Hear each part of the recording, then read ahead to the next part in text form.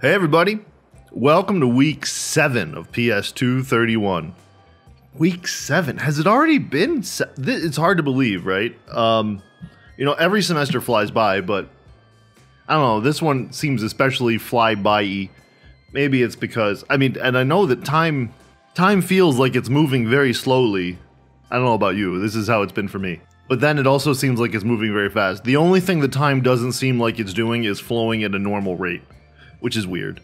But anyway, you've made it to week 7, which means that you know some game theory, you know how to do some game theory, which is exciting, and we're really getting into the core of the class. I think that it's hard in a 15-week class with technical material because there has to be some setup, and then there has to be some really cool applications toward the end, and you're like, oh, could we just get to the end, please? Just be patient. You know, there's always some cool things that happen at the end that you try to hint at what might be a deeper level of the class or the material. But in any class of 15 weeks, there's like a core part. And right now we are very much in that core part of this class. PS231 is a class in strategic models. And now we're talking very deeply about what a strategic model is and what it does and how we interact with it. And so in a sense, there's something tedious, right? So we covered sets. We took just one little zing, we just took the top off of all of the depth of sets. We looked at the top of the iceberg of sets, and we looked at the top of the iceberg of functions, and we looked at the top of the iceberg of preference relations and expected utility theory. We looked at just enough of those things to be able to talk about what we're doing now.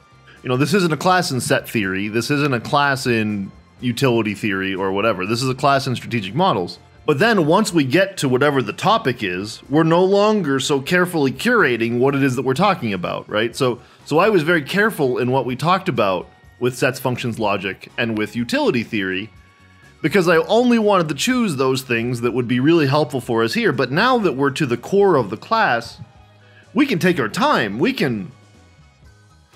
I don't have to curate things so much, because if I show you a random aside on something, it isn't random, right? It's about the thing that this class is ostensibly about.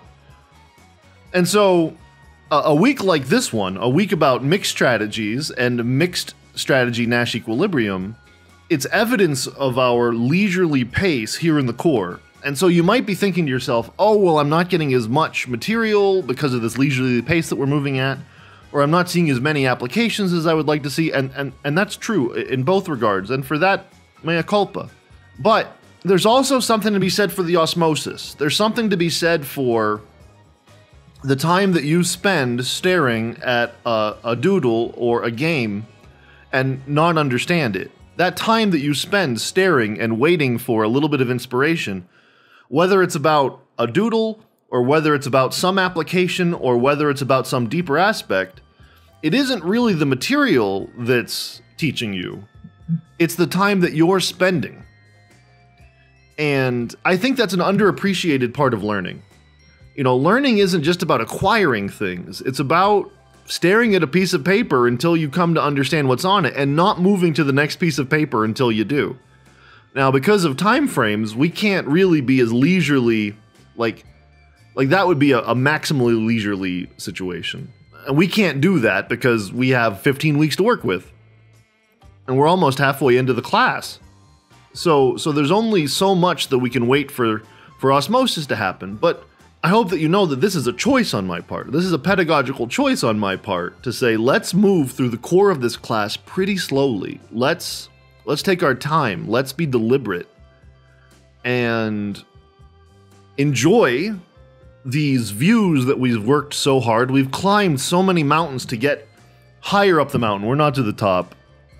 But now that we're higher up the mountain, we can stop, we can look, we can say, hey, this is a beautiful view. And I want to spend some time looking at this view so that I can understand it. This is a giant philosophical aside, and I'm really sorry about that, but I think it's important. I really do. More importantly, I hope that you learn it's okay to stare at something and not understand it. We all had better be okay with that, because, you know, reality isn't getting any simpler just on our account. Staring and waiting for osmosis to happen, and being comfortable with that, not getting nervous, not getting flustered, being comfortable, In an academic sense, that is precisely confidence. Confidence isn't just knowing the things that you know, or the things that you think that you know. Confidence is being ready for whatever comes and having the humility to say, I don't understand that all the way just yet. And that's okay. But that's way better if you ask me. And this is just one person's opinion.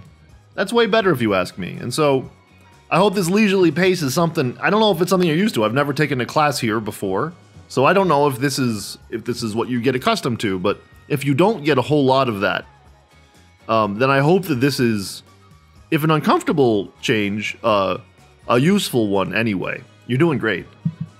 And I started this, the thing that was in my head, I have no notes, but the thing that was in my head that got me started saying these things was how pleased I've been with so many of your approaches to this class, not just your performance.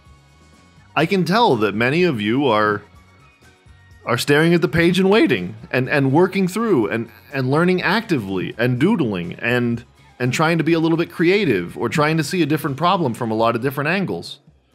And I really appreciate that about you all. It doesn't make my job easier, but it does make it more fun. So the subject of today's lecture is we're going to dig deeper into mixed strategies. I'm going to call this Nash 2. Last week was Nash 1. So in the previous lecture, we dug very deeply into pure strategy Nash equilibrium. We thought about Nash equilibrium in two ways.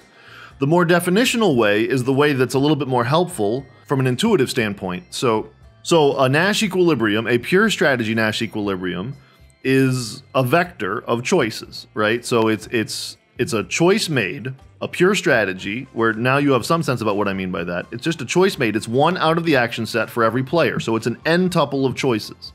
Player 1's choice, player 2's choice, player 3's choice, ... player n-2's choice, player n-1's choice, and player n's choice. And it's a profile that satisfies the interesting and intuitive property that no individual player has an incentive to unilaterally deviate. So if we find ourselves at one outcome where everybody has made a choice, no one individual looks at that outcome and says, I wish I had done things differently now that I know what everybody else had done. So Nash equilibrium is sort of a stability thing. It's a state of affairs where nobody wants to change the outcome, conditional on what everybody else did. That doesn't mean that you don't wish you could change the world. You might wish, hey, I'm at defect. I wish I could change the world so that we cooperated. But Nash equilibrium takes that individual incentive very seriously. It says, well, you don't get to change what column player did just because it helps you and it helps them. Column player is the one with the agency over which column we're in, so you don't get to change that if you're the row player. But in matching pennies, we learned that there are some games that don't have a pure strategy Nash equilibrium, right? So in that example, it was precisely impossible to find a landing place because one player wanted to be in the same place at the same time, and one player didn't want to be in the same place at the same time. So if we were at a place where they were in the same place, the person that wanted to not be together would deviate. And if we were in a state of affairs where they weren't together, the person that wanted to be together would deviate, so that it's impossible to land anywhere. There's this giant cycle of behavior. But then there is no steady state, there is no equilibrium, there is no balance. Now that's fine. Maybe there are some situations that go that way, but we need to show up to our funding agency with some prediction in our mind. We need to know that some kind of prediction exists. So we're going to have to elaborate on this logic of Nash equilibrium, this logic of mutual best response, like we talked about in the B block of last week's lecture. We need to take that logic and extend it. We need to make that logic make sense for situations that are a little bit more random, a little bit more probabilistic, a little bit more uncertain, where the uncertainty is not aleatory uncertainty, but rather is uncertainty generated by the strategic incentives at work from the structure of the game. So that's what we're going to talk about today. Along the way, we'll be able to reinforce some of the intuitions that you honed last week. We'll still talk about pure strategy Nash equilibria, which are Nash equilibria. We'll also be talking about their companions, the mixed strategy Nash equilibria. And pure and mixed strategies, that's all the possible kinds. So we will have exhausted Nash equilibrium by the end of today's lecture. So I think mixed strategies are really interesting. The reason that they're interesting is that so many important situations are situations kind of like matching pennies, where there are directly opposed incentives. Something zero-summy is going on. And in situations like those, the zero-sum structure of the interaction oftentimes induces probabilistic play. It might be something like matching pennies, it might be penalty kicks or a baseball pitcher, it might be something tactical on a military battlefield. Regardless, that mixing is very interesting because you're officially making a bet, right? So to play a strategy is to make a bet and to say, some of the time this might not work out, but I have to choose my right amount of risk. How much risk do I want to introduce? How much uncertainty am I prepared to introduce into my interaction with the game if I'm one of the players? And that introduction of uncertainty introduces all sorts of interesting nuances. Now, this isn't a topic that really lends itself to deep substantive motivations, right? This will feel a little bit technical at parts, and so I'm not going to even try to tell you that this is life-changing. It's interesting, it's cool, it's in here for completeness sake, it's here to get you thinking about what mixing means in a substantive sense, but some parts of today's lecture might just feel a little bit flat, and for that I'm sorry. I can only be so exciting, as you know by now. I haven't been exciting yet, but I might even be a little bit less than usual, and for that I'm sorry. There's a lot of beauty in this, but it might be beauty that's most easily seen by a specialist. And, but I'm sure you're going to do great. One upside of all of this is that because we have a nice book of fables to work with now, today's lecture will include lots of examples. So we'll be working through a lot of examples. We'll only introduce the rudiments in the A block, and then the rest of the lecture will be about trying to reinforce that. There may be parts of the A block that you don't get the first time, which means for many of you, you won't get it because there's only going to be a first time. There will be some parts that you don't get the first time, but if you go back after some of the examples, things might make sense a little bit more. This might be some windshield wiping going on here in terms of what works for you and what doesn't. It's going to be a tricky problem set to design too, and so I'm already apologetic about that. Let me stop apologizing and let's get to it. So in the A block, I want to talk about probabilistic best response. What do I mean by that? I mean, what is it to best respond with a lottery? How do I figure out which probabilities I would like to assign to each of my actions, conditional on my expectations about what probabilities you're assigning to each of your actions? That's already a heavy thing to think about, right? That's pretty exciting. So maybe I shouldn't have apologized so much. In the B block, I want to work through some examples. I just want to make sure that I show you how to think deeply about not just the mixed strategy equilibria of a given game, but all of the equilibria. How do we think about how a game's equilibria move in response to the game moving a little bit? So if I set some sliders, if I change some utility sliders, for example, can I come up with some interesting changes in the equilibrium behavior? The answer is yes, which is nice. So we'll just work through a bunch of 2x2 examples. And then in the C block, I want to work through one 2x3 example. We'll work through rock, paper, scissors, and that's only because I want to make sure that you have a sense about just how much complication mixing adds to the equation. And then of course the problem set will involve even more wrinkles because that's just how we roll. I hope that things don't make sense to start, which is always a good bet, and then by the end you'll feel like there's been some accumulation about what happened today. We'll have plenty of chance to practice too, and I'm looking forward to many great questions from you. Before I issue any more apologies about how awful this lecture is going to be, why don't I let you be the judge about how awful this lecture is going to be, and why don't we just get started?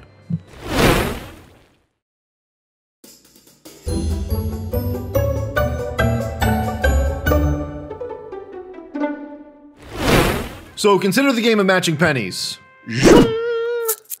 Oh man, I'll never get tired of that. And it occurred to me while I was editing last week's movie that I missed an opportunity because it's like, oh, now you see it, now you don't. Now you see it, now you don't. Now you see it, now you don't. I should make sure that we can see it for the lecture, shouldn't I? Now you see it, and I put my hand down gingerly. So here's matching pennies.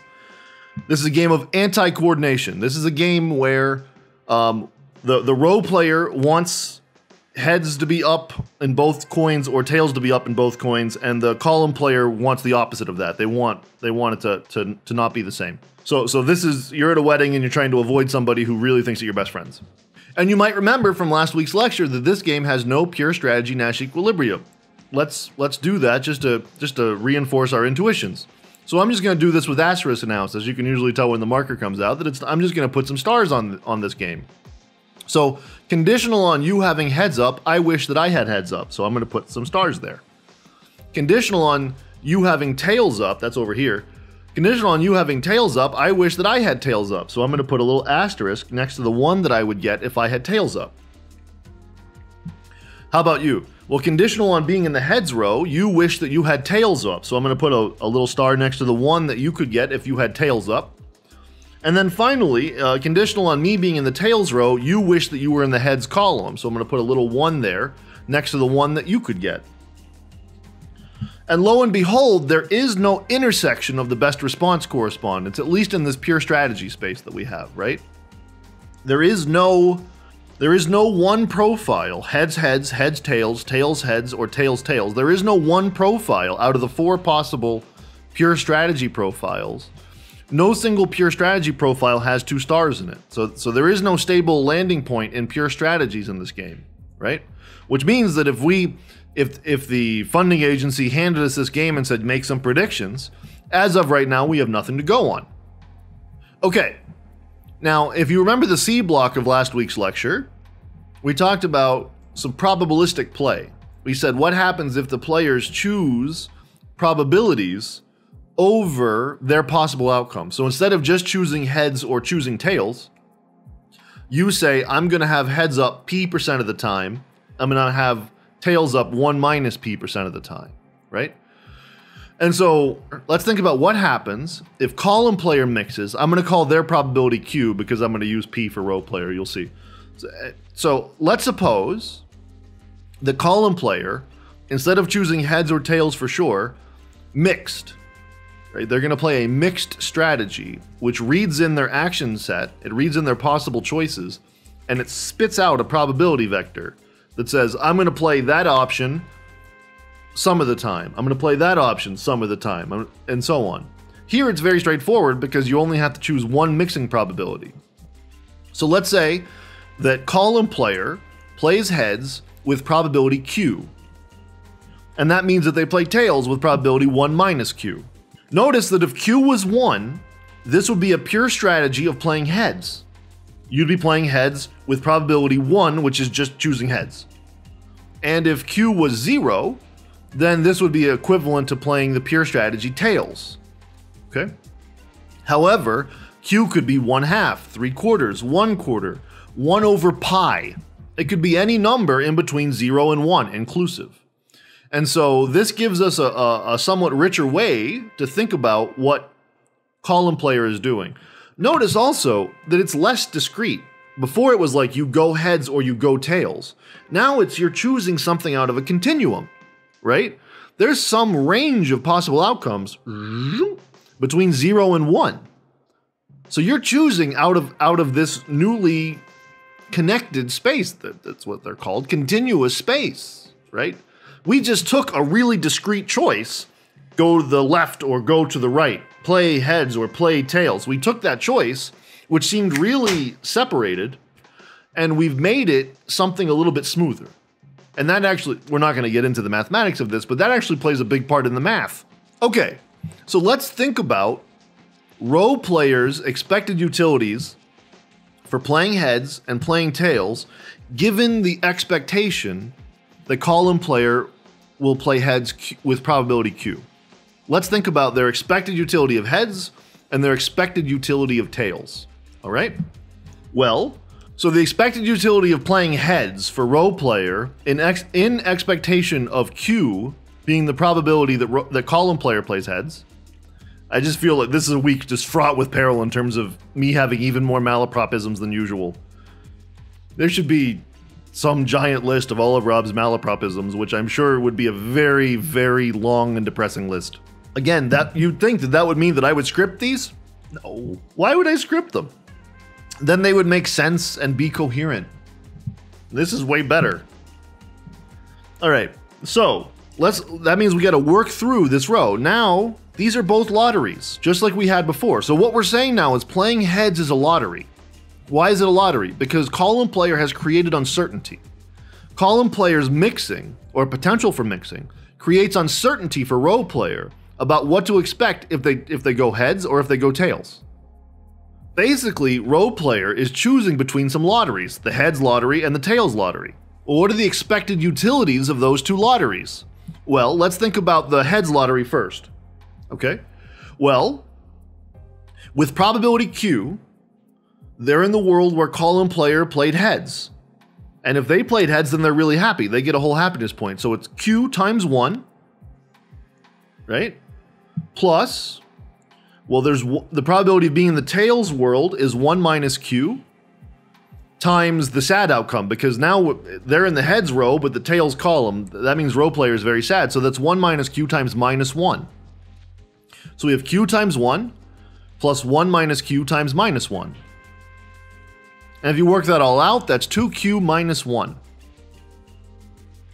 Before I go further, check out, this is really cool. This is really cool. Consider the situation where Q was equal to 1. Chewy says hi. Consider the situation where Q was equal to 1.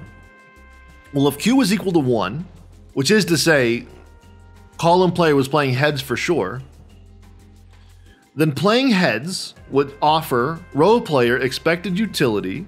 It would offer row player expected utility 2Q minus 1. Well, if Q was 1, that would be 2 times 1 minus 1, which is just 1, which is exactly what they had in that cell to begin with. Similarly, if Q was equal to 0, we would be in the tails column for sure. Well, and the expected utility of playing heads would be 2Q minus 1, just like before, but it would be 2 times 0 minus 1, which is 0 minus 1, which is minus 1, which is exactly what we got in this cell. So this expected utility of heads that we're talking about right now, that expected utility, we see the special cases that you would get if Q was equal to 0 or Q was equal to 1, so that there wasn't any uncertainty. They would just be the utility numbers that we have in the cell to begin with. However, for any other Q, if Q was equal to a half, for example, then the expected utility would be 2 times 1/2 is 1, minus 1 is 0. So I can hit a different range of expected utilities for playing heads, conditional on different Qs, be that Q be 0, 1, 1/2, 1/3, 1/4, 3/4, 7/8, a Google minus 1 over a Google, and so on. Okay, let's work out this tails expected utility. Well, with probability Q, we're in the tails row and the heads column. That means minus 1 for row players. So Q times minus 1 plus, well, with probability 1 minus Q, we're in the tails. That makes them happy. So that's 1. So it's Q times minus 1 plus 1 minus Q times 1, which works out to 1 minus 2Q. So let's think about what row player's best response to this Q is. All right? What should they do in response? Well, they should choose heads if the expected utility of heads is greater than the expected utility of tails. Which is to say, if 2Q minus 1 is greater than or equal to 1 minus 2Q. And if you work all that out, if you do some high school algebra, you see that that's if Q is greater than or equal to 1/2. So if you think that they're going to go to heads more than half the time, then you should go heads. Right? That means that you get the benefits of coordination at heads more than half the time, which more than outweighs the fact that you might sometimes wind up with the tails.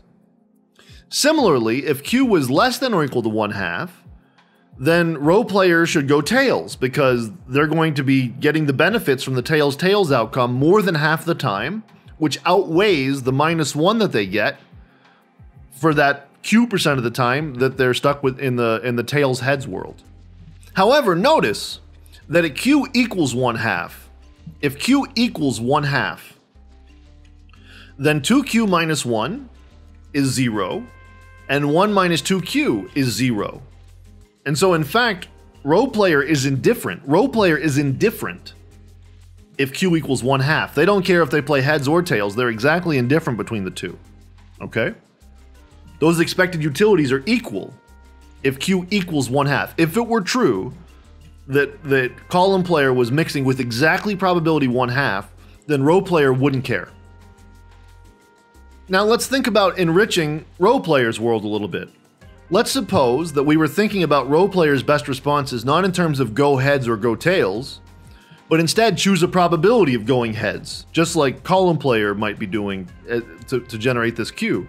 So suppose that row player played heads with probability P. Let's let P be the probability that they choose heads. So if Q was strictly greater than 1/2, let's say that Q was strictly greater than 1/2. What's the best P that row player could choose? What's the best P that they could choose?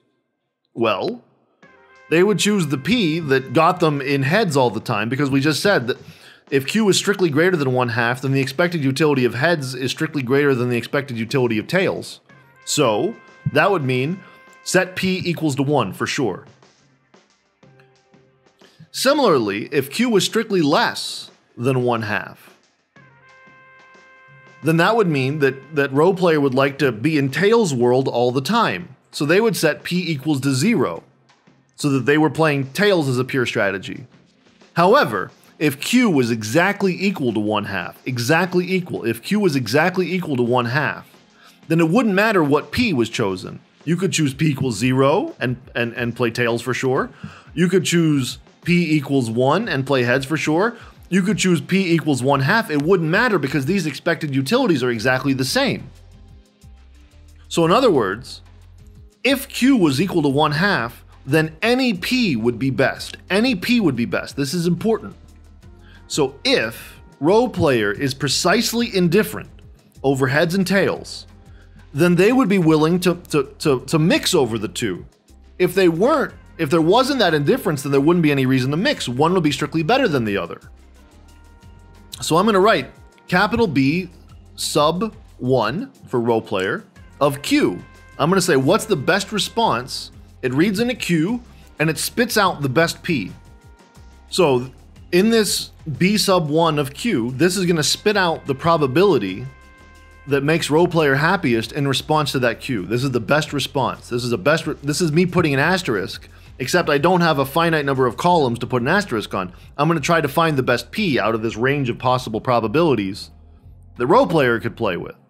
Well, that means this is going to be defined piecewise, right? Because it depends on what Q is. So B sub 1 of Q equals 0 if Q is less than 1/2. Strictly less than 1/2. So if I think that it's not very likely that you're going to go heads, then I'm going to play tails all the time. And in order to play tails all the time, I set P equals to 0, which means that 1 minus P equals 1, and I'm always playing tails.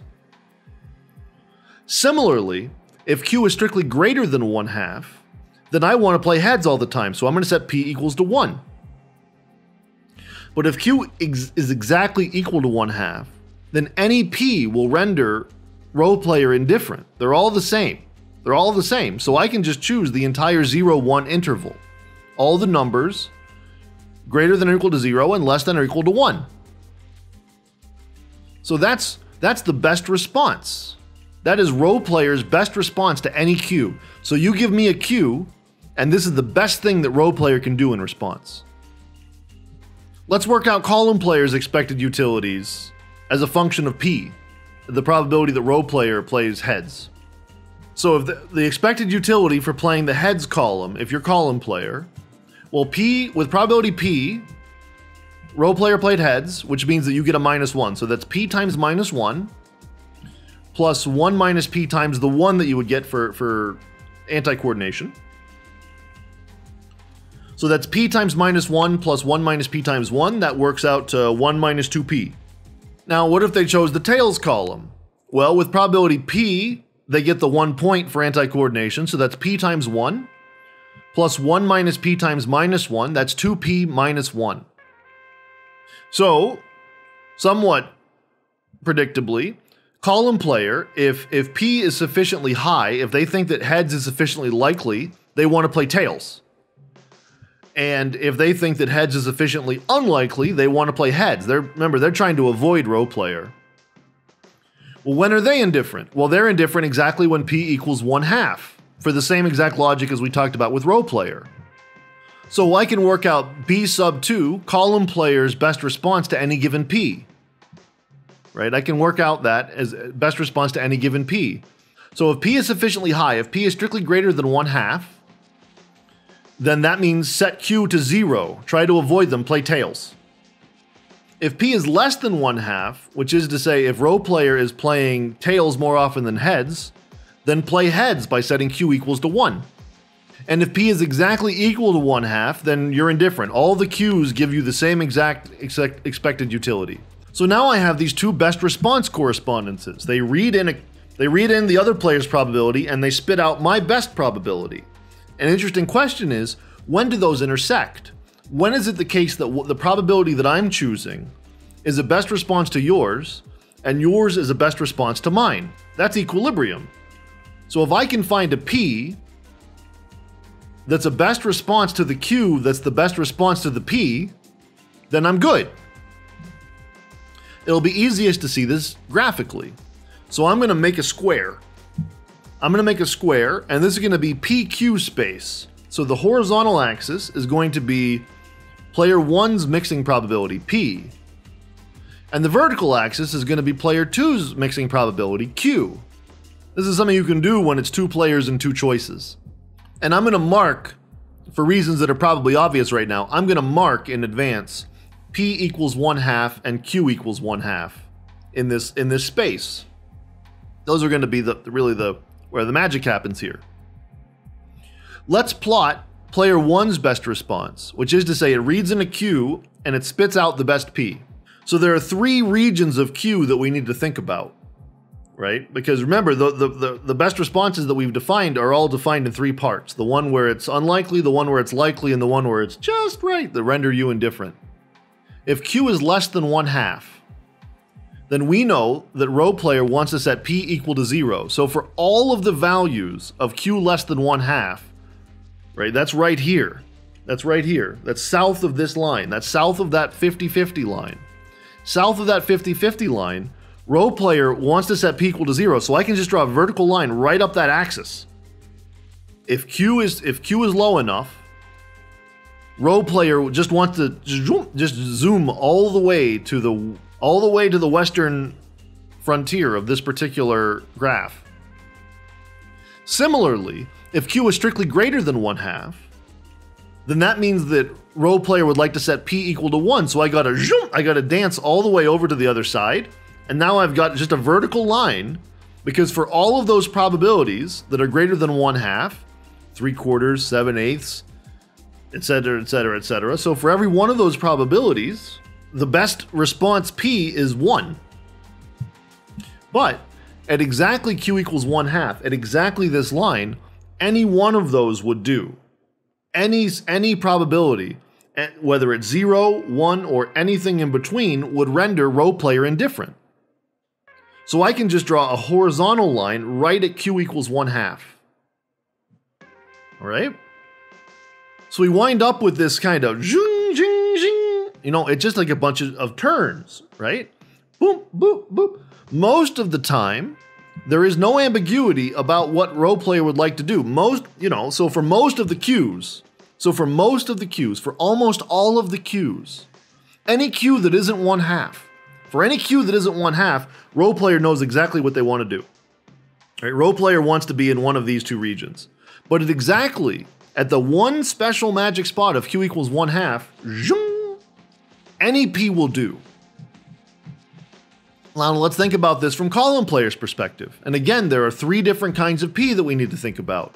Strictly less than 1/2, strictly greater than 1/2, and exactly 1/2, that one magic spot where they're indifferent, where column player is indifferent. That's just the right P. That's the P that makes column player indifferent, no matter what column player does. So if P is strictly greater than 1/2, then we're far this way. Well, from our best response correspondence, that's exactly when column player would like to set Q low. They want to set Q equals to 0. Right? So down here, I've got a little horizontal line. I've got a horizontal line on the horizontal axis that goes all the way from P equals 1 all the way to P equals 1/2. Right? And if P is low, if P is strictly less than 1/2, Well, that's exactly when column player would like to jump up and start and set their Q equals to 1, right? And so up here, there's a horizontal line. There's a horizontal line up here at exactly Q equals 1 in response to any one of these low P's. If P is strictly less than 1/2, jump up to 1. But if P is exactly equal to 1/2, if they're right in this middle line, I'm sure I'm missing everything. Just take the aim with a grain of salt, as you learned last week from the coordination game. So, but I can draw this vertical line at P equals 1/2, any Q will do. Any Q will do. So we wind up with, they don't intersect. Notice that there are no intersections that involve Q equals 0, Q equals 1, P equals 0, or P equals 1, which is to say, the corners, there are no intersections at the corners of this square. This square has no intersections at the corners. This best response correspondence never crosses at one of the corners. There are no pure strategy Nash equilibria in this game, as we already knew. That's a graphical depiction. The fact that we never hit a corner, each one of these corners is a pure strategy profile, right? There's the 0-0 profile, that's tails, right? The 1-1 is heads, right? I'll mark all these corners. Those are all the pure strategy profiles, but inside the square is all these possible mixing areas. There is an intersection though. There is an intersection right in the middle of the square. At 1/2, 1/2. P equals 1/2, Q equals 1/2. Heads half the time, tails half the time. For both players. Right? Row player plays heads half the time, column player plays heads half the time. This is a mixed strategy Nash equilibrium. This intersection represents a mixed strategy Nash equilibrium.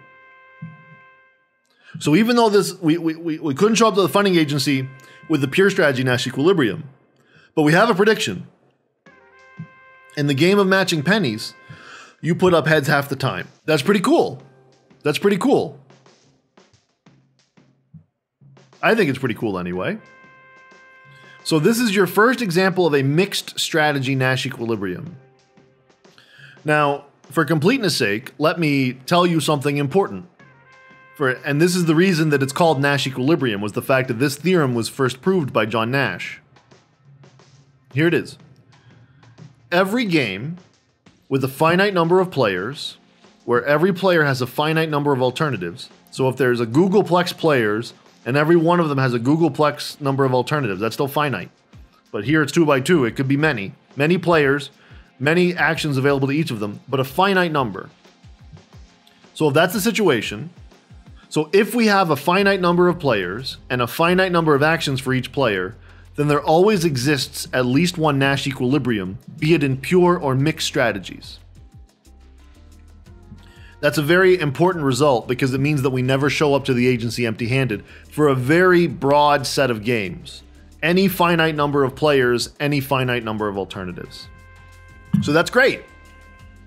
It's a little bit tedious, but what we're getting here is some opportunity for bluffing, right? Some opportunity for mixing it up, some opportunity for strategic uncertainty. The fact that these players have such conflicting incentives introduces some wrinkles that mean that we never get to see a pure strategy play out. But that doesn't mean that there isn't a stable point. It's just that that stable point is itself probabilistic. It's a stable set of probabilities. So you'd see collections of heads, and if we played this game a bunch of times, sometimes it'd be heads heads, sometimes it'd be heads tails, sometimes it'd be tails heads, sometimes it'd be tails tails. How often? 1/4 of the time it would be heads heads. 1/2 times 1/2. 1/4 of the time it would be heads tails. 1/2, 1/2. 1/4 of the time it would be tails heads, and 1/4 of the time it would be tails tails. So we know the probabilities then. We never know what any given instantiation of the game is going to turn up. You know, one instance of the game, we can't tell you for sure what will happen, but we can tell you what will happen in the long run in expectation using these probabilities. You can have stability that is still stochastic. That's interesting when you think about it. A stable set of random outcomes. That's the world. Welcome. So that's mixed strategy Nash equilibrium. What's a formal definition? Oh, this is going to be a pain. I'm only doing this for completeness sake. This is a pain. Just get used to it. I'm not going to do this every time, but I have to tell you this. I have to tell you a formal definition of mixed strategy Nash equilibrium. Otherwise, somebody will find me. My old game theory professors will find me. We don't want that. So here's what I'm going to do. I need some additional notation. So for any given player, let's have AI. Let's have A sub I be player I's action set. We'll assume that's finite for now. A sub I. Left, right, up, down, heads, tails, something bigger, rock, paper, scissors. There's all sorts of different action sets that could be. It's just finite. Bach or Stravinsky, swerve or straight, all the ones you've seen up to this point. So a mixed strategy for player I, I'm going to call that sigma I. So I'm going to call that little sigma I. Oh my God, this is so tedious. Little sigma I is a function, and it's going to read in all of the possible actions, and it's going to spit out a probability vector over those actions. So if it was just heads or tails, then the set of all probabilities over that is just the set of all P1 minus P. That's what we were talking about before. This is just a little bit fancier / more pedantic way of writing it. So that's a mixed strategy. It reads in an action and it assigns that action a probability. It says, go heads half the time, go tails half the time, right? Play rock 25% of the time, play paper 50% of the time, play scissors 25% of the time. It just has to be a set of non-negative numbers that add to 1. That's all that it is that's just the act of choosing and assigning every action some probability. That's all that we're doing right here. I know it's really annoying looking, but that's all that it is. So that's sigma I. And I'm going to say that capital sigma I is the set of all possible lotteries, the set of all possible mixed strategies.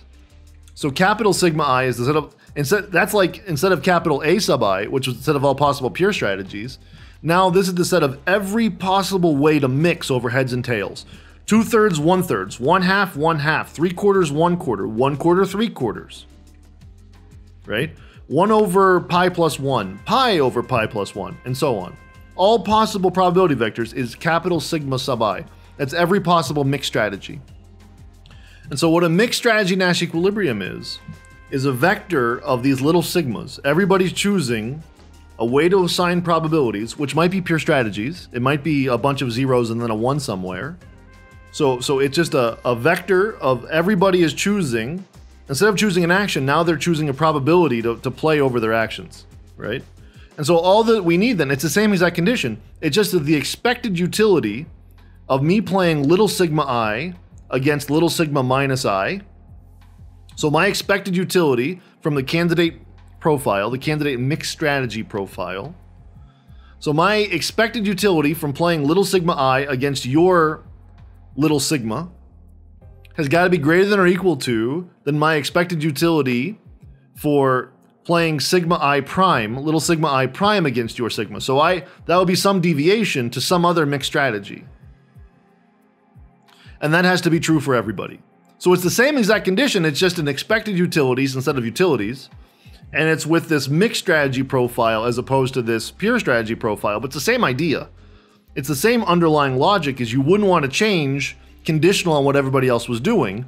It's just that what they're doing is a little bit more complicated and what you're doing is potentially a little bit more complicated.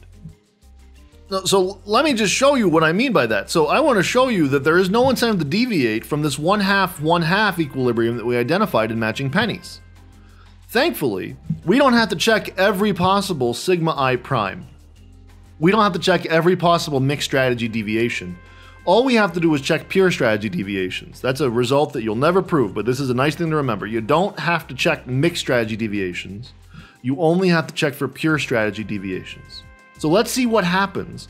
Let's see what the expected utility is for role player right now at the equilibrium profile and if they deviated. So 1/4 of the time, they get 1 point for being in heads-heads.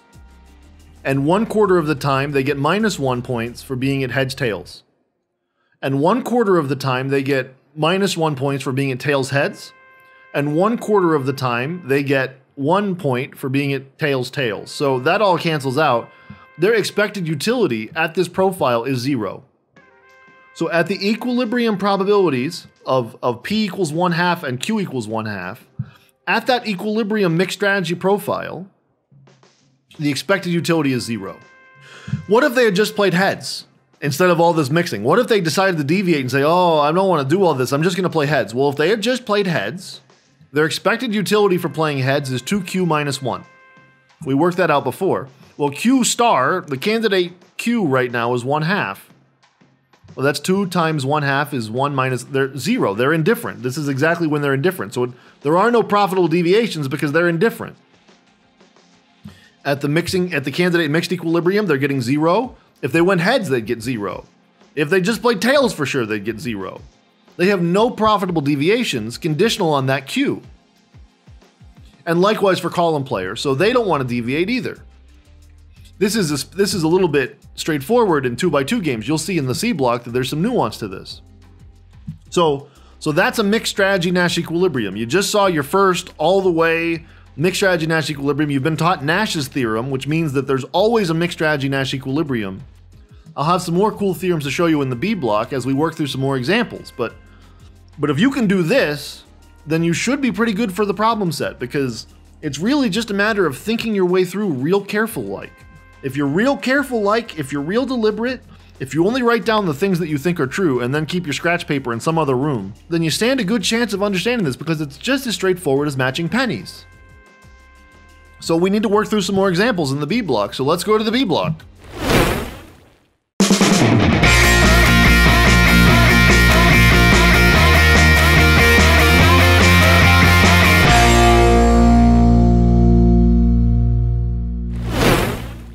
All right, so suppose that we were playing Bach or Stravinsky instead of matching pennies. So suppose that we were playing Bach or Stravinsky. Oh, you beautiful jerks, look how handsome you are.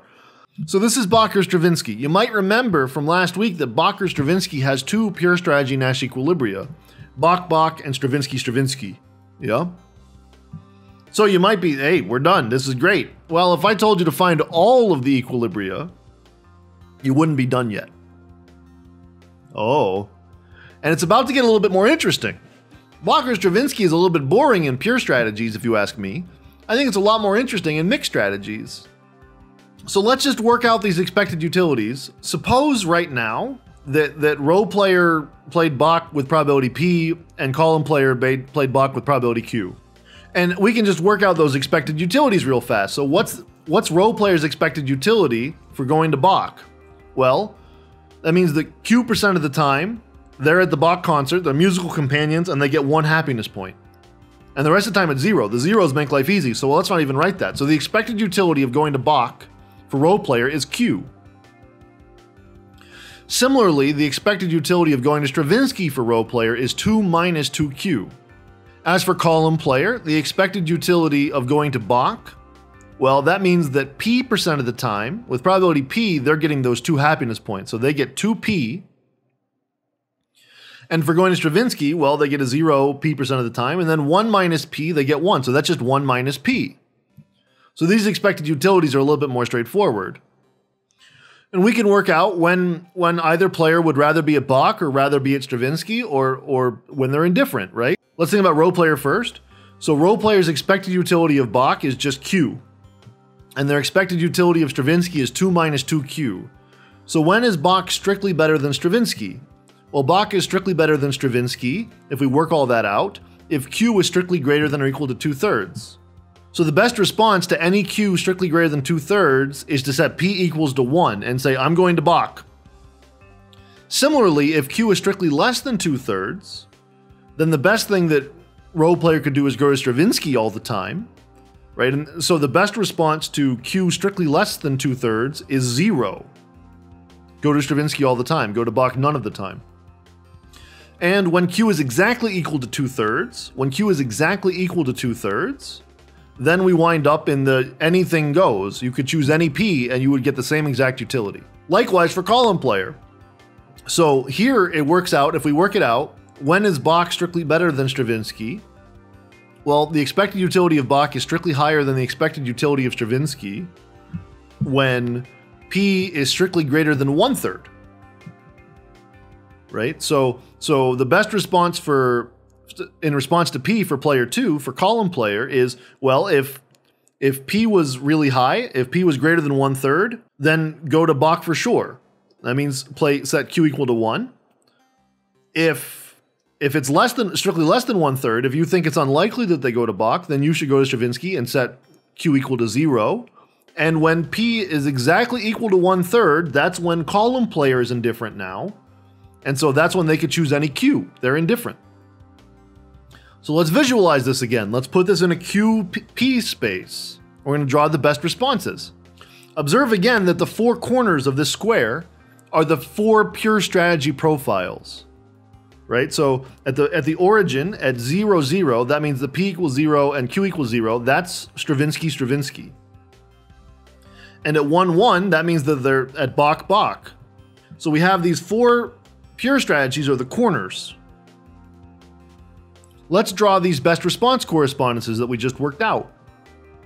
Let's do row player first. Let's find the best P in response to the Qs. Well, we just said that if Q is strictly less than 2/3, so I'll mark 2/3 on the vertical axis. And if we're strictly less than 2/3, then the optimal P, the best probability that row player could do is 0. Right? So I get this whole range from 0 up to 2/3. At exactly Q equals 2/3, any P will do. So here's my horizontal line. And if Q is strictly greater than 2/3, then we are only living at P equals 1. So that's over here on the P equals 1 part. So it's jing, jing, jing. Yep. Well, let's think about column player. Well, if P is less than 1/3, then we wind up at Q equals 0. So that's down here. That's right on this axis. If P is exactly equal to 1/3, then any Q will do. So we have a vertical line. And then strictly to the right of 1/3, for P strictly greater than 1/3, we end up with Q equals 1. Now look, this is a very different looking best response correspondence. Now there are 3 intersections. 2 of them are in keeping with the 2 pure strategy Nash equilibria that we identified before. The fact that we have an intersection down here means that Stravinsky is a Nash equilibrium. And the fact that we have an intersection up here at 1, 1 means that Bach is a Nash equilibrium. We knew that. But note also that we have this interior one at 1/3, 2/3. P equals 1/3, Q equals 2/3.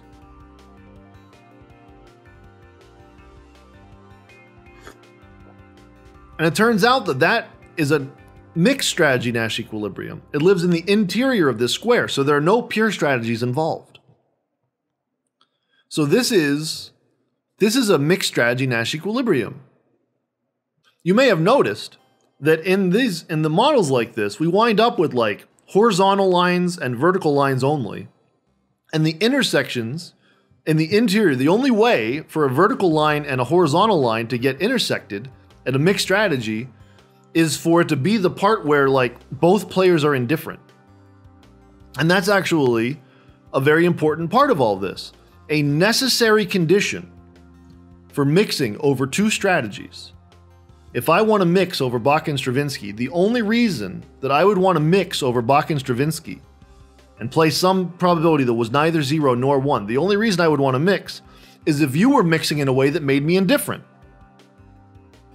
So in other words, you choose a Q to make me indifferent over my rows. And I choose a P to make you indifferent over your columns. And if I can find such a P and such a Q, then there won't be any reason to deviate because we're indifferent. No matter what I choose, I'm going to get the same exact utility. This vertical and horizontal thing means that the only way that there will be an intersection, right? Because it's like, what's best for me is always like this, except for that one flashpoint. Right? It's like this, except for the flashpoint. And what's best for you is like this, except for the flashpoint. It's kind of interesting. And here's an interesting result as well. For almost all games, which is to say, if I wrote down a random game, if I just chose all the utility numbers at random, the probability that the number of Nash equilibria in pure and mixed strategies is odd. That happens with probability 1. It's almost always the case. Any randomly chosen game, you can rightfully expect there to be an odd number of equilibria. In matching pennies, there was 1 equilibrium. In Bach and Stravinsky, there's 3. Which is to say, if you find yourself landed on an even number of equilibria, 0, 2, 4, 6, you might need to go looking. You might need to go hunting for some final one to make it an odd number. Now, I can construct games with an even number of equilibria, but they're very rare. They happen with probability 0. So in other words, every model that we wrote down with 2 pure strategy Nash equilibria, chances are excellent that there's another one lurking there somewhere in the distance. Now I want to talk about something important and substantive that emerges here in Bach or Stravinsky. Observe that right now, what's happening in this equilibrium is everybody in the mixed equilibrium. In the mixed equilibrium, everybody is going to the show that they prefer 2/3 of the time. So I'm going to Bach 1/3 of the time. I prefer Stravinsky. I get 2 points at Stravinsky if we're together. So I'm going to Stravinsky 2/3 of the time, and you're going to Bach 2/3 of the time. Now we can think out the entire expected utility, but it won't be a quarter, a quarter, a quarter, a quarter. You'll see there's actually going to be some wrinkles here. How often do we wind up in every cell given these probabilities? Well, we end up at Bach, Bach. I play Bach 1/3 of the time, you play Bach 2/3 of the time. That means we're in the Bach, Bach cell 2/9 of the time. 1/3 times 2/3. How about Bach Stravinsky? Well, I'm going to Bach 1/3 of the time, and you're going to Stravinsky 1/3 of the time. That's 1/9. How about down here at Stravinsky Bach? Well, I'm going to Stravinsky 2/3 of the time, and you're going to Bach 2/3 of the time. That's 4/9 of the time. And then finally, Stravinsky, I'm going to Stravinsky 2/3 of the time, you're going to Stravinsky 1/3 of the time. That's 2/9. So now look at this. In this mixed equilibrium, something very strange is happening. 2/9 of the time we're at Bach, Bach, and 2/9 of the time we're at Stravinsky, Stravinsky. So 4/9 of the time we are happy musical companions. 4/9 of the time we're each at our preferred show, but we're not together. I'm at Stravinsky and you're at Bach. We don't get rewards for that in that game. We need to be together. We're musical companions. So that's it. 4/9 of the time. 4/9 of the time in this mixed equilibrium, we're getting nothing. And in fact, it's 5/9 because 1/9 of the time we're up at our least favorite show, separate. So your expected utility, each player's expected utility for this equilibrium, this mixing equilibrium, is 5/9. 1 times 2/9 plus 2 times 2/9. Observe that that is strictly worse than the utilities that you would get from either of the 2 pure strategy Nash equilibria. You either get 1 for being together at your least favorite show all the time, or you get 2 for being together at your favorite show all the time. The 2 pure strategy equilibria Pareto dominate the mixed strategy equilibrium. The mixed strategy equilibrium introduces a lot of waste. 5/9 of the time we're not together. But it is egalitarian. Right? So my expected utility from the mixed strategy equilibrium is 5/9. And your expected utility from the mixed equilibrium is 5/9. However, at either of the 2 pure strategy Nash equilibria, we have to create winners and losers. It's either 1-2 or 2-1. So if the role of the state, in part, is to help us to choose an equilibrium, then we have some options here. We can either incentivize choosing the equilibrium where we mix, which is egalitarian but wasteful, or we can make a winner. That's efficient, but it's less egalitarian. Which plays out? Who knows? Which should play out? Who knows? But it's an interesting thing to think about. All right, let's think that through again. Let's do another one where we knew that there were 2 pure strategy Nash equilibria and that there might be a third because we think that there's usually an odd number. So let's think about chicken. So again, you can confirm with asterisks that this game has two pure strategy equilibria. The one where I go straight and you swerve, and the one where you go straight and I swerve. Again, that means that if we were choosing an equilibrium through the state or a focal point or some heuristic device, we would be creating a winner and a loser. Right? That's literally a winner and a loser in the game of chicken. So let's work out some expected utility. Suppose that player 1 swerves with probability P, and suppose that player 2 swerves with probability P. Well, then that means that the expected utility of swerving for row player is just Q, and the expected utility of swerving for column player is just Q. The other time you get a 0 for being the chicken. However, the expected utility of going straight, as we've written down the game, is, so for row player, the expected utility of going straight is 2 times Q plus 1 minus Q times minus 1. So that works out to 3Q minus 1. And similarly for column player, that works out to 3P minus 1. So I just said that the only reason that we'd see mixing is if, this mixing is to render indifferent. So I can just solve and try to find the Q star and the P star that render the players indifferent. So that just means set Q equal to 3Q minus 1 and set P equal to 3P minus 1. Set those expected utilities all equal. And we wind up with seeing that P star equals 1/2 and Q star equals 1/2. So they go straight half the time and they swerve half the time. And you can work out for yourself that the expected utility for that action profile, for that mixed strategy profile for both players, is 1/2. There's a minus 1 and a 1 that cancel out. There's a 0 that ends up not mattering, and ends up just being 2 times 1/4, which is 1/2.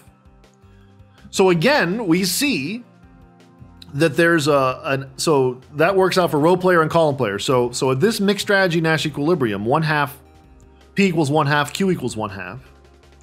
So at that equilibrium, the expected utility for row player is 1/2, and the expected utility for column player is 1/2.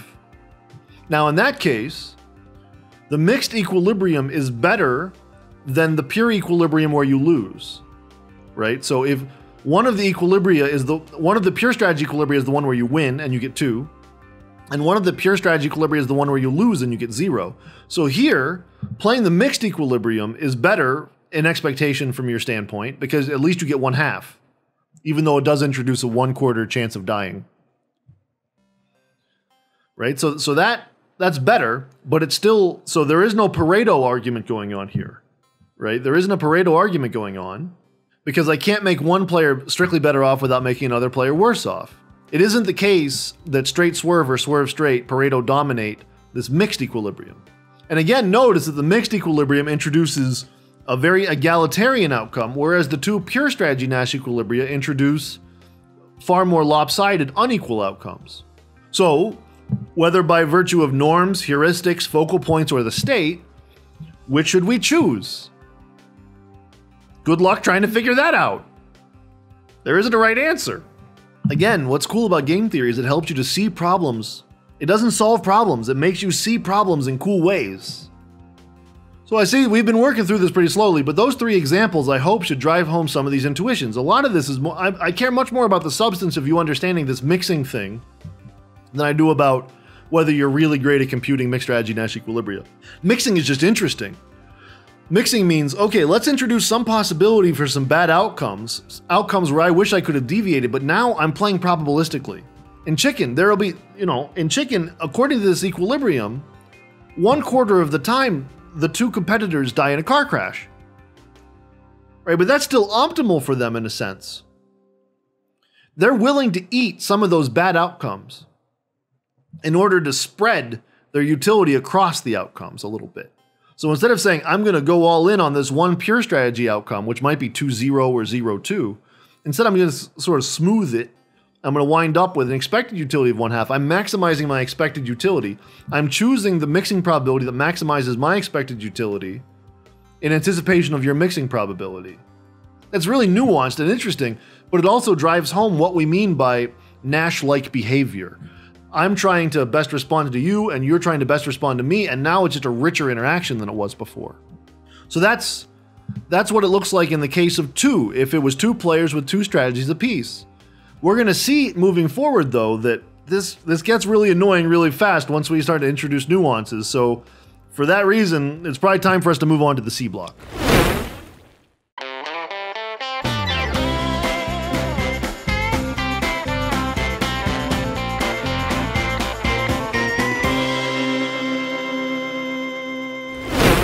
So now suppose we were playing rock, paper, scissors. Imagine what would happen if you played a pure strategy in rock, paper, scissors. Suppose that I was playing paper all the time. And you and I were playing rock, paper, scissors. And you knew I was going to play paper because I play pure strategies when I play rock, paper, scissors, apparently.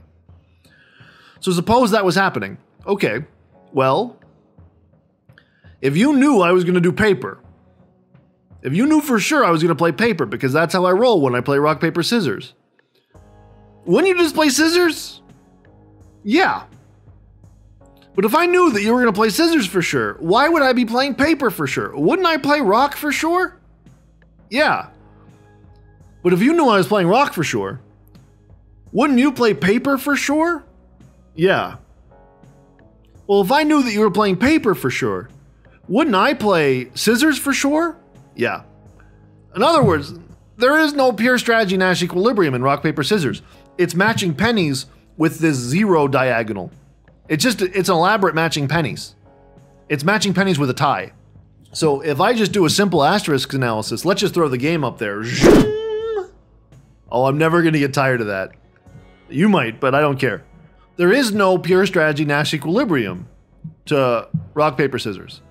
But we know that every game, every finite game, well, this is a finite game. Look, there's 2 players, that's finite. And each has 3 alternatives, that's finite.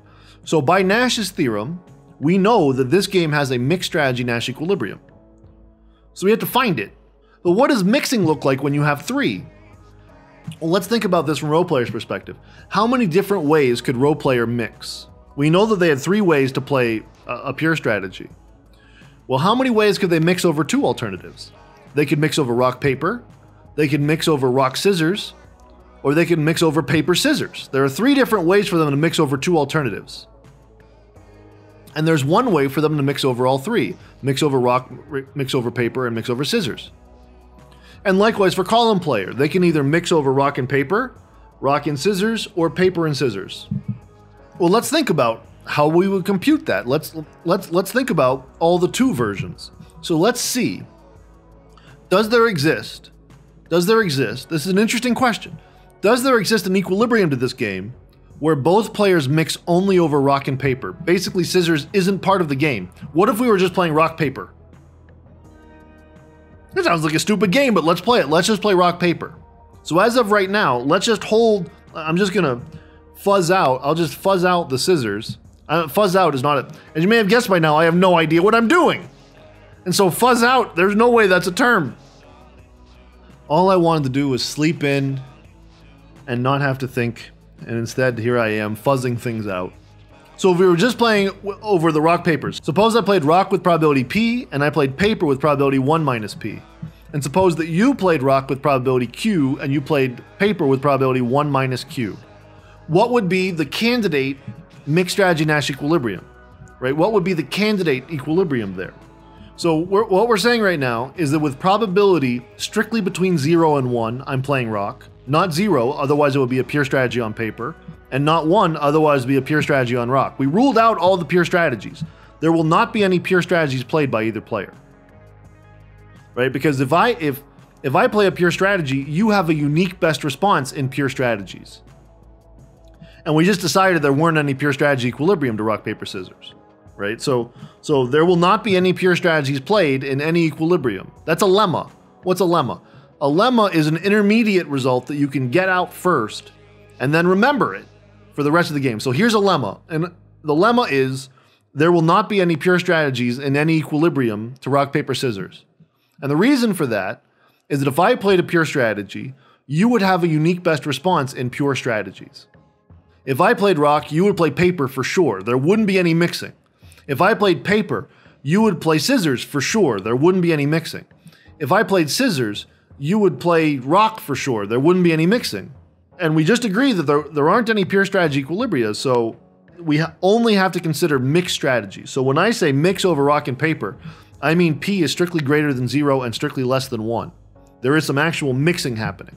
Okay, well, the expected utility in this little mini game for role player, if they play rock, well, with probability Q, they get 0. And with probability 1 minus Q, they get -1, because paper beats rock for unexplained reasons. So their expected utility for playing rock in this little mini world is Q minus 1. And their expected utility for paper is 1 times Q, that's just Q, and then there's a 0, so it's just Q. So in other words, remember, a necessary condition for role player being willing to mix over rock and paper is that they are indifferent between rock and paper. These two expected utilities must be the same. So you tell me, what is some Q out there for which Q equals Q minus 1? There is no such Q. So there can't be a mixed strategy Nash equilibrium because we just failed the necessary condition test. The only reason that role player be willing to mix over rock and paper was if they were indifferent over rock and paper. It has to be a vertical line. Right? That doesn't happen. I'm sorry, it has to be a horizontal line. It doesn't happen. So that is, we have nothing to worry about there. There is not a potential equilibrium there. What if instead, role player was mixing over rock and paper just like before, but column player was mixing over rock and scissors? So suppose that column player played rock with probability Q and played scissors with probability 1 minus Q. And they played paper with probability 0. I'm just choosing every combination of two-way mixing first. There's a lot of possibilities. My rock paper against your rock paper. My rock paper against your rock scissors. My rock paper against your paper scissors. So there's 9 possible ways for us to mix over two alternatives together. So now the expected utility for rock, for role player, is Q times 0, right? They still get 0 in the rock, and 1 minus Q times 1. Now the expected utility for paper has changed. So the expected utility for paper is Q times 1 plus 1 minus Q times minus 1. Well, that's 2Q minus 1. Well, now this is all working as it should. So role player is indifferent. Knowing that there's a rock scissors mixing going on, role player is indifferent if Q equals 2/3. So 2/3 of the time it's rock and 1/3 of the time it's scissors. All right, that's all working out just great. Let's think about this from column player's perspective now. Well, column player is going to face the same exact problem that role player had with being against rock and paper. What about from column player's perspective? Well, column player, if they play rock against this P, then it's P times 0 plus 1 minus P times -1, so that works out to P minus 1. So their expected utility of playing rock is P minus 1. And their expected utility of playing scissors, well, it's P times -1 plus 1 minus P times 1. So that's 1 minus 2P. So a necessary condition for being willing to mix over rock and scissors is being indifferent over rock and scissors. So what's the P that does that? That's P equals 2/3. So in other words, we have a candidate mixed strategy Nash equilibrium where both players play rock with probability 2/3, and then role player plays paper with probability 1/3, and column player plays scissors with probability 1/3. This is a candidate equilibrium. An interesting question is, does either player have an incentive to deviate? Okay, well, let's think about that. So does role player have an incentive to deviate? Well, they're indifferent between every mix over rock and paper. So let's check to see if they have an incentive to deviate against scissors. Right now, role player's expected utility for this current profile is 1/3. Why? We know their expected utility of rock is 1 minus Q, and right now the candidate Q star is 2/3, so that leaves 1/3. So their expected utility for this candidate profile is 1/3 for role player. It's also 1/3 for column player. So let's see what the expected utility of playing scissors is, given what column player is doing in this candidate profile. Well, so if role player deviated to scissors, then they would get 2/3 of the time they would get a -1, so that's -1 times 2/3. And then 1/3 of the time they would get 0. So their expected utility right now is minus 2/3. So row player is very happy with what's happening relative to playing scissors. So they have no incentive to deviate. They have no incentive to deviate to rock or paper, and they don't have an incentive to deviate to scissors because that makes things worse. What about column player? Right now, column player's expected utility is 1/3. What if they deviated to paper for sure? Well, if they deviated to paper for sure, then with probability P, which is 2/3 in our candidate profile, they would get 1. 1 times 2/3 is 2/3. And with probability 1/3, they would get 0. So their expected utility would be 2/3. So even though we've satisfied all these equality conditions, column player would rather play paper for sure than play 2/3, 1/3 rock scissors against 2/3, 1/3 rock paper. So this isn't an equilibrium precisely because column player looks at this and says, well, this is all in balance, but I wish I had played paper for sure given this. If I knew that you were going to play rock with probability 2/3, I'll play paper for sure and do great.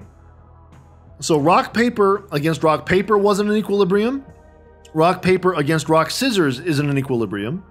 I'm going to check rock paper against paper scissors, and then you could do all the others for column player against row player if you wanted to. This will be enough. I'm sure your heads are already spinning a little bit. We don't do this very often for precisely this reason.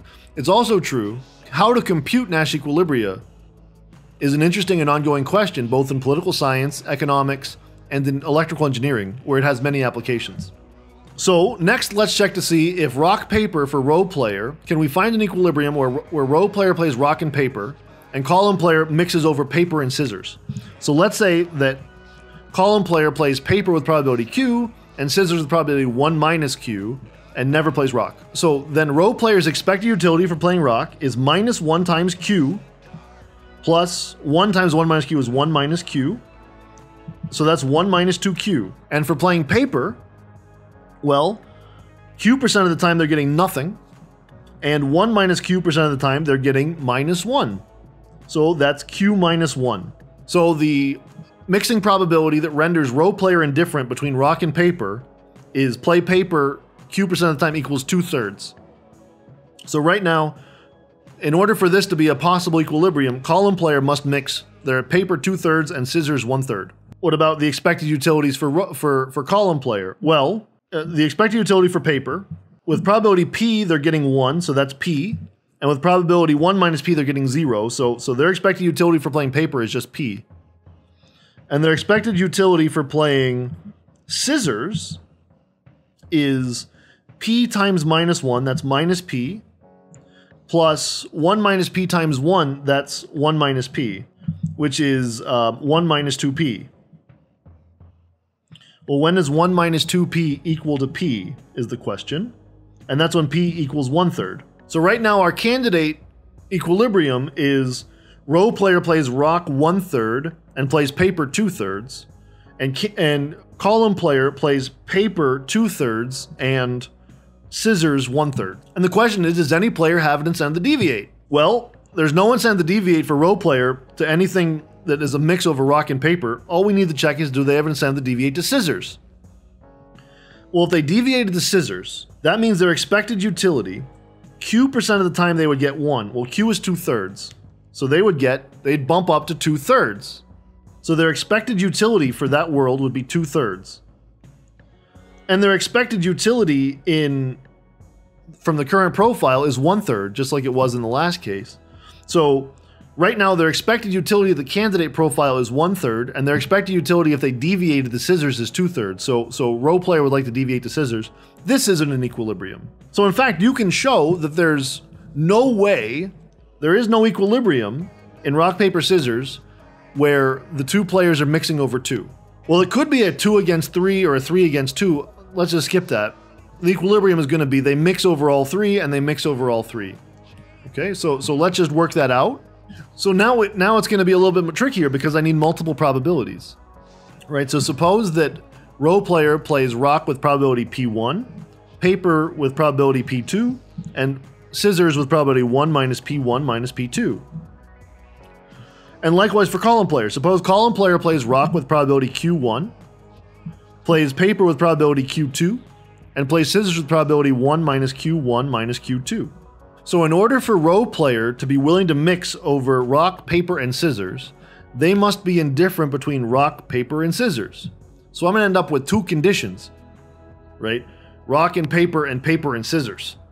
So we need to think about player 1's expected utility for rock, their expected utility for paper, and their expected utility for scissors. Well, their expected utility for rock is Q1 times 0, which is just 0. It's Q2 times minus 1, so it's minus Q2.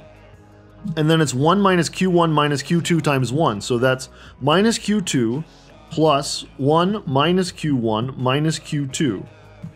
In other words, that's 1 minus Q1 minus 2 Q2. Their expected utility for playing paper, well, Q1, with probability Q1, they get 1 because they played paper against rock, so that's Q1 plus Q2 times 0 minus 1 minus Q1 minus Q2, because that's a minus 1 it gets multiplied by. So that's minus 1 plus Q1 plus Q2 equals 2Q1 plus Q2 minus 1. Finally, the expected utility of player 1 for playing scissors is, well, that's Q1 times minus 1, so that's minus Q1, plus Q2 times 1, so that's Q2, plus 0, right? So I don't have to worry about the big long one in scissors because it's 0 times 1 minus Q1 minus Q2, so that's just 0. So it's just Q2 minus Q1, or minus Q1 plus Q2. So now I've got 3 different expected utilities, and what I'm saying to you is, in order for row player to be willing to mix over all 3, they have to be indifferent between all 3. So these Qs must be chosen in such a way that row player is indifferent between her 3 alternatives. Well, does there exist such a Q? Notice from the first equation and the third equation that we have to have 1 minus Q1 minus 2Q2 equals minus Q1 plus Q2. So that's a nice tidy equation. There's a minus Q1 on both sides, so I'm just going to get rid of those. So now I need 1 minus 2Q2 equals Q2. And you can work that out and you'll end up with Q2 equals 1/3. Similarly, equations 2 and 3 tell me that it has to be true that 2Q1 plus Q2 minus 1 equals minus Q1 plus Q2. Same sort of thing. So it's going to be 2Q1 plus Q2 minus 1 equals minus Q1 plus Q2. There's a Q2 on both sides, so I can get rid of them. And you work that out and you get Q1 equals 1/3. And in the comfort of your own home, you should do the same thing for the P's with column player. And you'd find out that the unique mixed strategy equilibrium of this game, is for me to mix 1/3, 1/3, 1/3, and for you to mix 1/3, 1/3, 1/3, which is to say, play rock, paper, and scissors randomly with equal probabilities. And you're like, I needed game theory for that? It's a good point. But just think about all the interesting nuances that were involved there. Why you wouldn't just mix over your 2 favorites, or your 2 least favorites, or any 2. You couldn't do that because then somebody would have an incentive to deviate on you, or you might be selling yourself short. You have to take advantage of the entire strategic space that rock, paper, scissors affords you. You have to take advantage of the fact that there's 3 outcomes, and if you don't use them all equally to your advantage, then you're gonna lose. That's nuts. The intuitive answer, the fact that the intuitive answer is the answer to this one, is itself magical. Right? That's pretty cool. I mean, it's boring and it's cool at the same time. You know, what's interesting about rock, paper, scissors is 2 things. 1, there isn't a pure strategy Nash equilibrium because you can start to talk your way through, but then I would, but then you would, but then I would, but then you would, but then I would, but then you would, across all 9 of the profiles. And in the mixing equilibrium, we learn that those things all balance. They all balance in such a way that you wind up just placing uniform probabilities, 1/3, 1/3, 1/3, equal probabilities across all of your possibilities. It's intuitive, it's predictable, but the way that you get there is actually really cool. The journey is way cooler, I think, with rock, paper, scissors. Whereas with Chicken and Bach or Stravinsky, the journey is less cool, but the outcome is cooler. And then with matching pennies, you kind of just have to do it, otherwise you wouldn't have a prediction. Same with rock, paper, scissors. But you don't know which part of the story is going to be the cool part. It might be the way that the model is set up, It might be the analysis and the lemmas and all that sort of thing. Or it might be the punchline. It might be the equilibria themselves. But what's the cool part of any story is open for debate. But it also, you don't get to know a priori what's going to be cool and what isn't going to be cool. I think that's really interesting in its own right. And I think it speaks to how interesting this added wrinkle of mixed strategies is.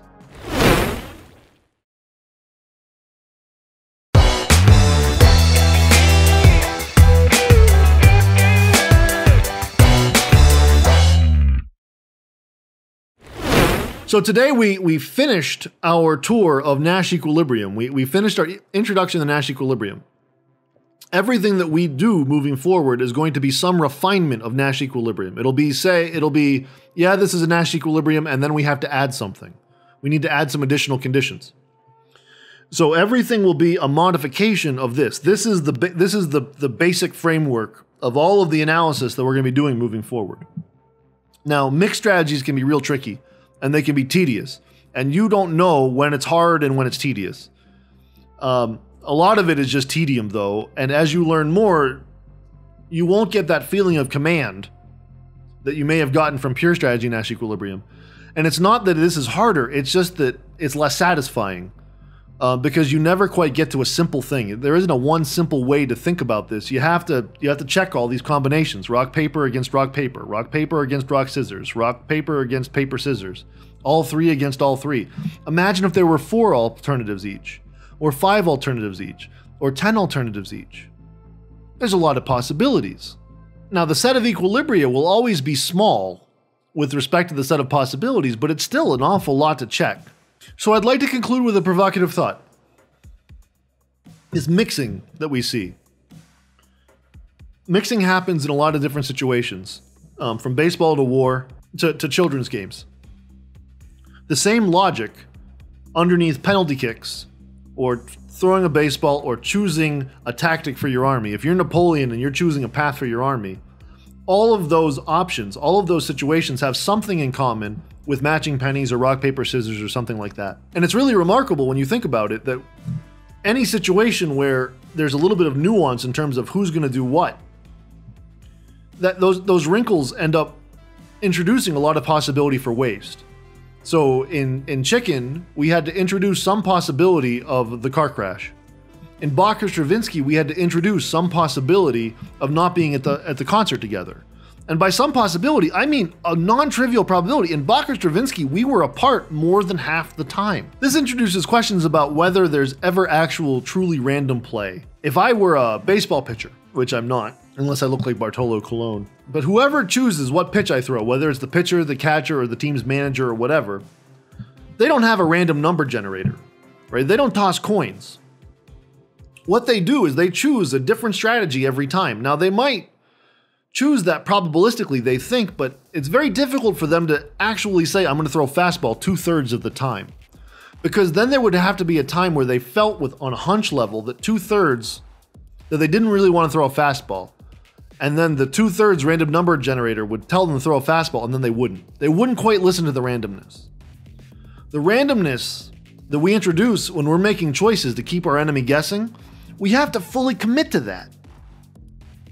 You have to say, my choices be damned, I'm feeding all of the agency about what to do to some random number generator that tells me, whether it's heads, tails, or a third, or whatever the probabilities are, I need to invest my decision-making agency into a program. Now, yeah, I choose the probabilities that the program operates under. I say it's a third, and not 1/2, a quarter.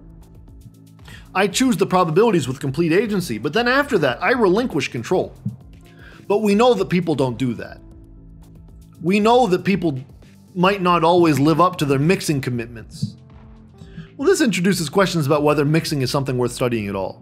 After all, it's tempting to think that mixed strategies only came up as a technical workaround so that we could say that we had an equilibrium in all games, including matching pennies and rock, paper, scissors. But that isn't all of it. That isn't all of it at all. So I know many people that think that mixed strategies are just kind of a stupid thing, and they're entitled to that opinion. But there's actually another way to see it. And it's something that I'm not going to be able to tell you everything about until we've gotten incomplete information in several weeks. An interesting result is the following. If I have a game like this, and I've got an equilibrium that's in mixed strategies, 1/3, 1/3, 1/3, something like that, like rock, paper, scissors, or mixed strategies, Bach or Stravinsky. If I have those mixed strategies to work with, and those are my equilibria, potentially my only equilibria, somebody might come to me and say, hey, people don't actually play mixed strategies. We only play one game at a time, and many people don't listen to the probability programs that they have to write in order for this all to work. Here's a response. Any mixed strategy equilibrium that I might come up with here is related to a pure strategy equilibrium in a model that's like this, but where you don't quite know my utilities. So in other words, mixed strategy equilibria in a game with perfect information. I know the game, you know the game, you know that I know everything about the game, and I know that you know everything about the game. We all know everything about the game, and then we mix. That mixed equilibrium is related to a pure equilibrium in a world where we didn't quite know everything about each other. So this mixing isn't actually our way of saying, let the probability almighty tell me what to do after I've told the probability almighty what probabilities I want. Instead, it's like saying, I'm going to do the same thing every time, but you don't quite know which Rob I am. And likewise for you. So in other words, keeping people guessing, it can literally be about keeping people guessing like we have here, about what you're going to do, or it might be keeping people guessing about which you are. Now, I'm not going to be able to get into all the details just yet because I haven't introduced all the machine that I will need to show you that result. But it's one of those things that if this feels like a parlor trick to you right now, if this feels like a magic trick, if right now you're saying this is all a little bit just so, I agree. But there's a lot more to come. And so even though you just learned the foundational thing of game theory, a solution to a broad class of problems about how to make predictions, those solutions are themselves problematic, just like we talked about last week. And that's why we keep pushing. It isn't because we want to get more and more things out of the same machine. It's that we want to see the same machine from many different angles so that we actually come to understand it. And so my concluding thought to you is that I hope that you realize that every time we write down a model that's hard or tedious or both, we're making big commitments about the real world. But those commitments are actually somewhat more fluid the more that we learn. And so if you just keep pushing, if you just keep learning, if you just stick with this for 8 more weeks with me, even though you will come to points where you say, this seems kind of stupid, there will always be more. Until there won't be. And then you'll see the real problems that lie at the bleeding edge of today's understanding about how we all work.